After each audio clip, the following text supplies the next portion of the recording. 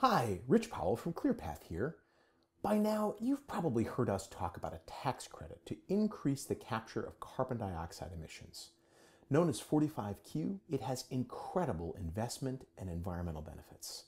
Since its enactment in 2018, there's been positive commercial momentum toward projects on everything from a Nebraska coal-fired power plant to a Colorado cement plant and a facility that vacuums carbon dioxide out of the air in Texas.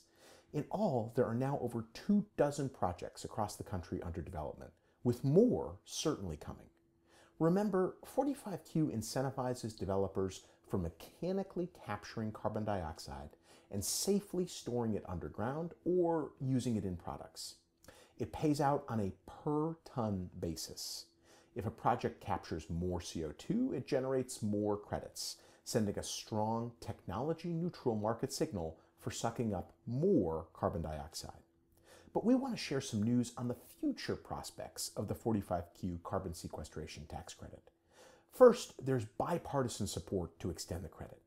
Congress enacted changes to Section 45Q of the tax code in February 2018.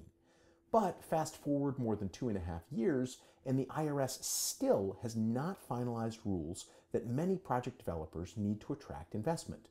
This is problematic because projects must start construction by the end of 2023 to generate credits. Carbon capture projects often require hundreds of millions of dollars and several years to build. Small delays and perceived uncertainties can be big barriers. But there are solutions. A great example: Republican Representatives David Schweikert and Brad Wenstrup joined House Republican leader Kevin McCarthy and others earlier this year to unveil the carbon management portion of the House GOP's climate change plan. Their bill would expand the 45Q tax credits and make them permanent in the federal tax code. There's also bipartisan support in the Senate for extension, from Republican Senators Barrasso, Capito, Hoeven, and Kramer to Democratic Senators Whitehouse and Smith. But why extend? What's at stake here? 45Q could play a huge role in decarbonization, clean investment across the country, and American job growth.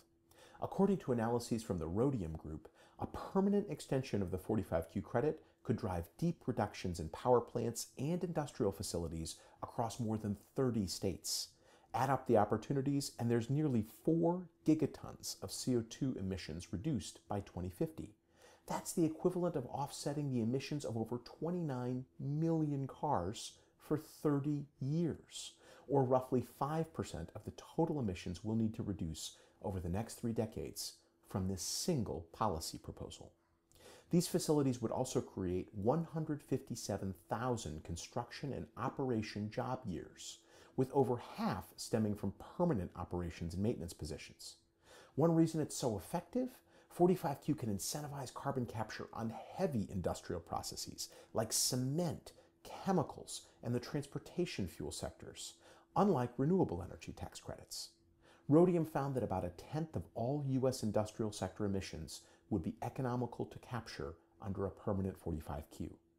And this is just with modest improvements on today's industrial capture technologies. Doubtless, such a far-sighted signal to the market would lead to breakthrough new technologies which would bring down costs to the point where they're available to even more facilities.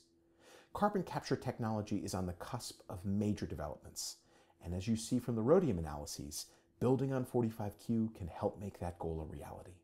Thanks for watching.